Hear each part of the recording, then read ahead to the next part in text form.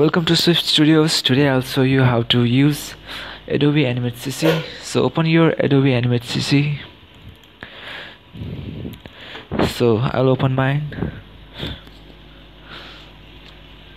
and after opening this you can see lots of different things in here and here and here.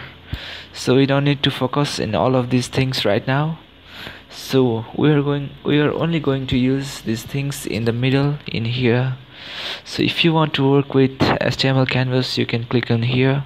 If you want to work with WebGL, you can click on here. ActionScript 3 is for normal programming. Air for desktop is for creating setup files for desktop, and Air for Android is for creating APK files for Android, and Air for iOS is for creating iOS file for iPhones and iPads. So these things are all related to ActionScript 3. So since we are beginners, so let's start with ActionScript 3.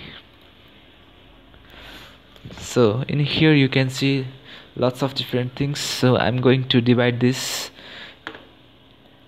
in 5 parts. So let's see. So this is our first part from here to this is our first part from here to here, and we will call this toolbars. You can see different toolbars, files, edit, views, insert, modify, text, comment. These all are tools. So this will be explained in next part, and second part is our tools. So these are our tools. We will use these tools in our second part for using this Adobe Animate CC. And third part is our properties and library, which is this.